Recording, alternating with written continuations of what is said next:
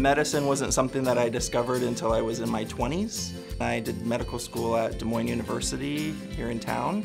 I went to Omaha to do my pediatric training at the University of Nebraska, Creighton and Children's Hospital and Medical Center.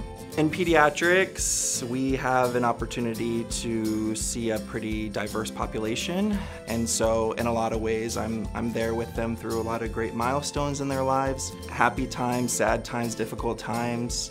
I like to be able to support parents through some of those transitions that naturally happen in their kids' lives. I'm a young parent myself, and so I feel like there's a lot that I can relate to. UnityPoint itself has been a great place to work. It is an environment that is very collaborative. It's an environment that really takes suggestions from its providers, from its employees, and implements them to improve healthcare, improve the care that we offer to our patients in our community. A lot of my free time is taken up by my family. I have an 11-year-old son and a 7-year-old son.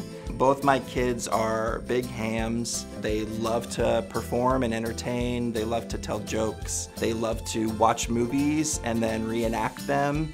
I like to go on dates with my wife anytime we have the opportunity to do so. My favorite sport is tennis. I love to play, and I'm even a bigger fan of watching tennis. I would say that both my wife and I feel very fortunate to be a part of this community. My wife has a background in education, and so for her, having strong educational opportunities for our kids was very important. I hope that when patients come and see me, they know that I'm going to take the time to listen. I'm going to take the time to address whatever it is that they're coming in to see me for.